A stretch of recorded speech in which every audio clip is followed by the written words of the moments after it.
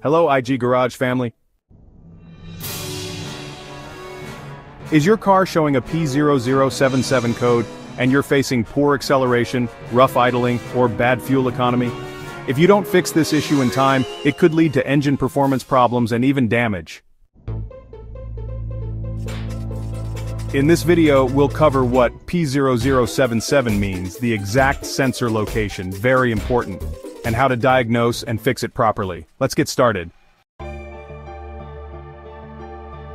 What does P0077 mean? The P0077 code stands for Intake Valve Control Solenoid Circuit High, Bank 1.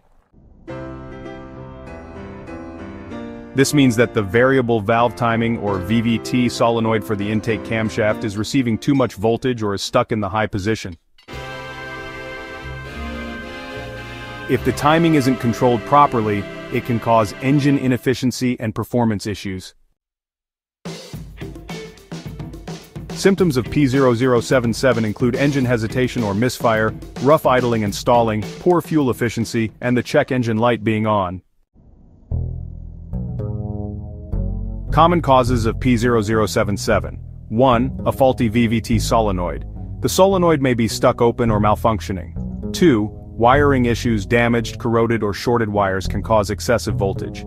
3. Low or dirty engine oil. If oil passages are clogged, the solenoid won't work properly. And 4. An ECU malfunction. The engine control unit may not be sending correct signals. Where is the VVT solenoid located for P0077?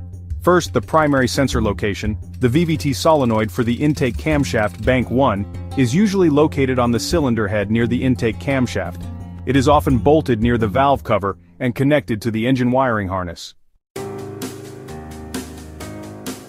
The wiring harness location, the solenoid has a wiring connector that leads to the ECU. Check along the harness for frayed, loose, or corroded wires.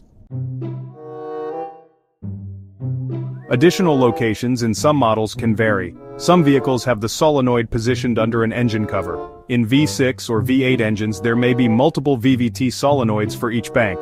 A helpful tip, if you're unsure, refer to your vehicle's service manual or check near the intake camshaft area. First, check the oil condition. Ensure your engine oil is clean and at the correct level. Dirty oil can clog the VVT solenoid and trigger this code. Next, inspect the VVT solenoid and wiring. Locate the solenoid and check for dirt, oil sludge, or any physical damage. Also, inspect the wiring connector for loose or broken connections. Test the solenoid with a multimeter. First, disconnect the solenoid and then test its resistance. Be sure to check your manual for the specific resistance values. If you find that the resistance is too high, it's time to replace the solenoid.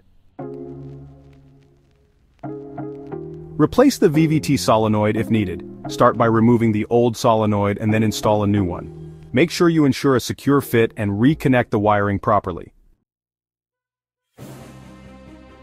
Clear the code and take the car for a test drive. Use an OBD-II scanner to reset the P0077 code. Once that's done, take the car for a test drive and check for any performance improvement. That's everything you need to know about P0077, Intake Valve Control Solenoid Circuit High, Bank 1.